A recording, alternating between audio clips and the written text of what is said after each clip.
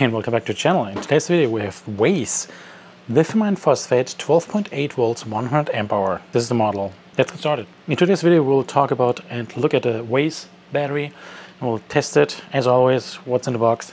We'll talk about the specification, what it's capable of. We'll do a capacity test. We'll do a high load discharge test, so high current discharge test, and as well some more testing in terms of teardown, and then we'll check it out what's inside, what it is capable of in general. So let's get started with what's in the box. Let's talk about what's in the box, the battery itself. And you can see this battery does come with those very common in the meantime protective caps, plastic caps on top of the M8 bolts, and it comes in two sets. Those M8 bolts comes with a sleek small user manual with the specification in it. Has some content on this page. Obviously I'm always taking a closer look on the battery specification, and I'll share it with you because the specification is what we talk about next. Looking at the specification, and we talk about the LP12100. We have a TPLI. I don't know what this stands for. I mean lithium ion, I guess. 1200 amp hour. So when we talk about it, we have a standard charge current of 20 amps, allowed maximum charge current of 100 amps, same with the discharge current, and a peak current up to 10 seconds, 200 amp. And this is very, very impressive. So in general, we're talking about this Weize battery, which is I believe a Group 31 housing, so it is bigger than the recent batteries we looked at with Group 24 or mini batteries. This is Group 21, the more basic and the more default battery which we have seen. So they still exist, they're still making them. Almost every Chinese manufacturer produces those Weize batteries. Same with this one. So it does come in this gray blue housing with this black sticker. It has some information on top which talks about parallel and series connection, and it says the number of batteries in series is less than 4 pieces or up to less than or equals 4 pieces, and the number of batteries parallel is less or equals 10 pieces. This is impressive. And there's some pictures on how to wire them, which is cool that they stick it just on top. So pretty nice. Let's continue about the dimensions. So regarding dimensions, those are the dimensions.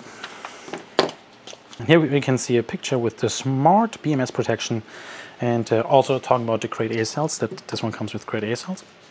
So it does have protection over charge, over discharge, over current, short circuit, high temperature cutoff, low temperature cutoff.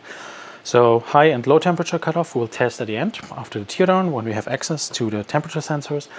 And the overcurrent, I did try to test this, and we'll have more information after the capacity test. So first thing we'll start is capacity test of the batteries. So charging it to full and then do a capacity test and see how much we can actually pull with this battery. Here we have a fully charged battery. Just unplugged the charger from our Weize battery. So let me reset everything and then we can start a capacity test. So to prove you, by the way, here is our Weize battery.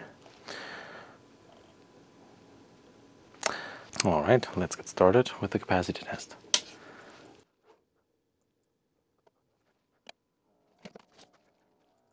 Alright, here we are a little bit below 0.2 C. It will ramp up a little bit more, and I will be back as soon as we have the results in and see how much this battery can actually deliver, if it is 100 amp hour, less or more. Let's see. Oh yeah, that is amazing to see. 103.75 amp hours out of this 100 amp hour battery from Weize. That passed the capacity test. 103 amp hour out of this 100 amp hour advertised battery. That is amazing, and that is really nice to see. That means we'll continue with a high current discharge test and see how much we can actually pull. According to the manual, according to the user manual, we should be able to pull 200 for up to 10 seconds. And let's see if that is possible. Okay, so here we have it. Let's try the peak discharge. That's how they call it. So I'm checking the specification sheet again, just to double check. Peak discharge current at 10 seconds for, up to 200 amps. Just double checking that I'm reading the right one. Yeah, it's the LP. Let's give it a try. It looks like that's what you're dealing with. So 100 is they call it max discharge current of 100. So we'll go to 100. At least we'll try to get there.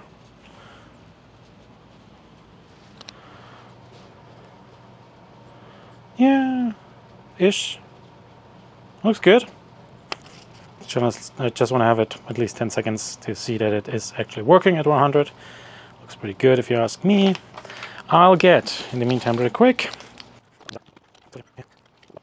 Nice, there we go.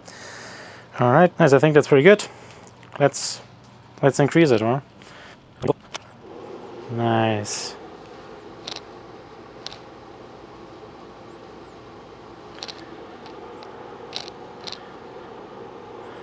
See if we can get higher with it.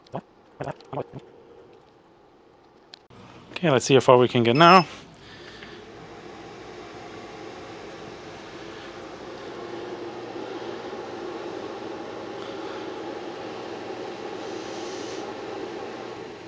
Had a quick smell, which I didn't like. So right now, all right, 80, pretty solid state. Let's see, I need to add the second charger. And we should exactly. Nice. Let's see. All right, 200. 1, 3, 4, 5, 6, 7, 8, 9, 10. Wow, nice. That is impressive. I'll stop here immediately. Nice. All right. I like what I've seen. I think we want to go higher, as much as I understand me, just to see what's the max when it stops. Let's see.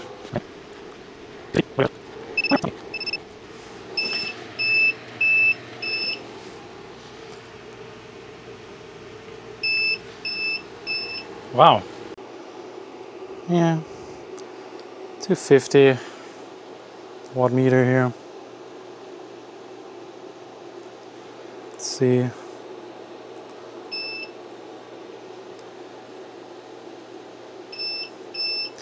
That's the inverter.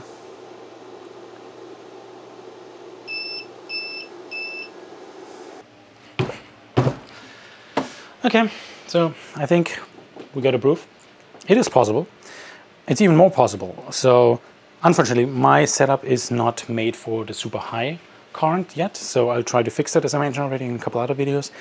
And I try to get the highest possible current, like to advertise and point out Will Prowse his high current test built with resistors, and that's just where I want to get. So we'll see if that's possible at one point. And so far, up to 250 amp out of this battery for a longer period of time. Great. My setup is made with some fuses, so the fuse did start smelling, which is pretty not cool, but I always like to fuse my stuff, just, you know, because when you have a battery which can, you know, push more out than you think, that can be dangerous, especially when you have smaller wires. So make sure when you anticipate only pulling 200 amp, size your wires and all components accordingly. So mine is not made for continuous to over 250 amp, so that's why it's just not possible. So sorry about that, but at least 200 amp for 10 seconds at least, even more is possible. So I don't know about the protection here. I don't know when that will trip. Definitely over 250 it looks like. Just sharing the information. I hope this helps you to decide what you want to get, because usually those trolling motor batteries have this high of a battery, but this battery, I believe already years back, Will Prowse was testing this. There's a video in the past, and he retested it, I think, as well, so that it didn't change a lot. So we'll see if this is the case, and then, you know, you can make your decision if that's worth it or not. By the way, that was the first battery I bought myself in the past as well. I was pretty happy with that for the longest time, but after the Group 24 came out, and the minis, I knew in which direction I want to go. But now testing this Group 31, having so much power, this is nice to see. You know, whatever your configuration will be at the end and what do you want to use it for. All right, let's go to the teardown, take it apart, and let's see how the build quality is, as well as the low and high temp cutoff actually does protect the battery or not. So I'll open it up for you, and then we'll take a closer look what's inside. So there we are, it's open. I get it out, and first thing we see, epoxy boards everywhere, and those are the high density foams to the side, so that it's not moving around. Same we have here on those sides, so it's not moving around, and everything else is inside. So we'll open it up now for you. So what we can see here is the BMS. We have hydraulically crimped 7-gauge wire, positive over here, hydraulically crimped on both sides, and we see there's, I see there's a blob of glue over here. There's also a glue blob over here. I guess that's basically the Loctite, in quotes, Loctite they use. And then there's also a mark that they torqued it down here. I don't see that here on those terminal screws. And on this side we have two 10-gauge wires. Wow, 10-gauge only. Interesting. Going here to the BMS. And BMS, so a Saihang branded BMS it looks like, up to 100 amp. Haven't heard about it. By the way, no Bluetooth. That's what it was advertised with, so I didn't even test this. I can see there's a temperature sensor over here which goes into somewhere in the cells. I'll open up in a minute. So we have a heat sink for the BMS. We have the balance leads, they glued. Same with like the temperature sensor, so nothing's moving. We have some torque marks over here on those bolts. I like always to see bolts. There's no clue on it, which is interesting because everything else had a little clue on them. They don't.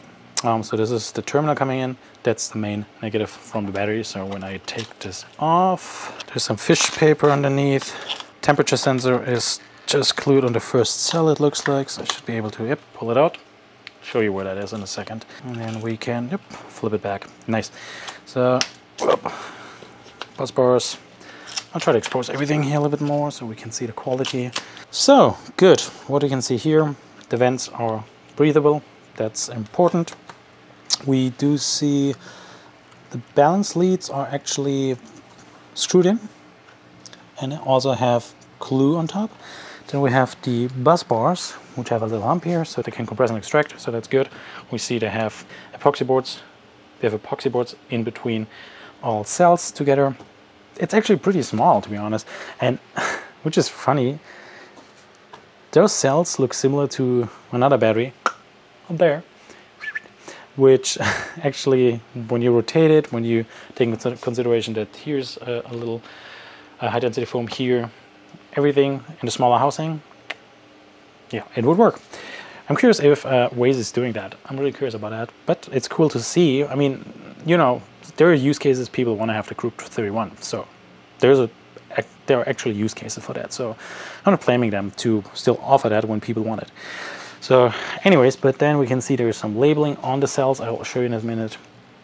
Speaking about those cells, they were just, you know, underneath the fish paper here. Yeah, laser welded. Bus bars everywhere, main negative, main positive over here. Looks good to me. As I mentioned, there's glue on top.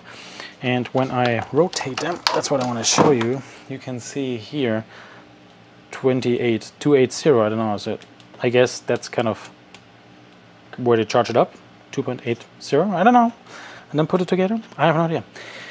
But here you can see how small it would be, or could be. Anyways, I try to get to the cells itself. Want to see if I can.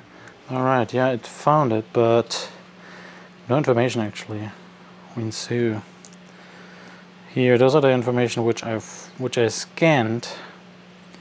Looks like that's the number. All right, maybe you can do something with it. Okay, let's continue. Those are the QR codes, so they're readable. Looks like it's not old cells or whatever, so that's also good to see. Let's continue, because I mean, you see everything from here, I feel like. There is nothing else besides I can take the epoxy board completely off, so you see everything even more, but there's no reason for that. Yeah, we have those straps around, so it keeps it tight, and then we have the epoxy board, layer 1, layer 2, and then, yeah, same with up here. So now we'll do, I'll set everything up for the high and cold temp cutoff test, and then we'll go from there. All right, here, as always, we have our charger, currently charging with 10.4. Hope you can see that, and we have, there we go, the temperature sensor. So first thing we'll do is a high temp cutoff test. Let's see if it does trigger.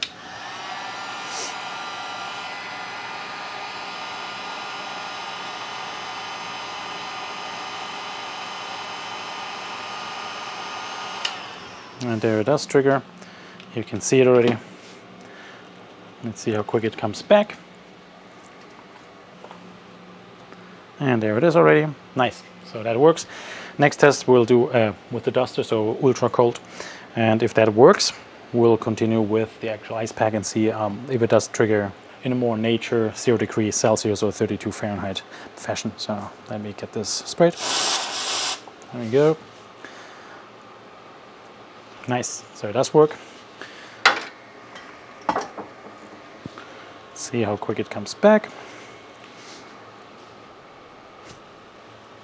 There it is, and charging again. Really nice to see. So now the ice packs. We are. Let's see. It cools down. Since the duster can be, way less than -20, ice packs are more solid. To check if it's a more human nature, it should, stop charging at around 0 or less, not around, less than 0 degrees Celsius. It's back, nice.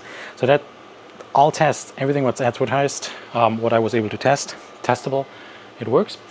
Except for the high current protection. That's something which I'm not sure about when that will trigger, but I remember that the test from Will Prowse was a very high test, so a high current test, and this battery was able to maintain that. So keep that in mind, work with fuses, with the right wire sizes, and then you're good to go.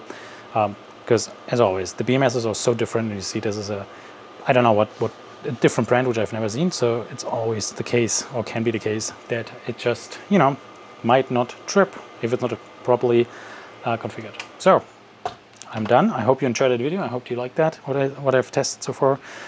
Please like the video, subscribe to the channel, it means a lot to me, and thanks for watching. Cheers!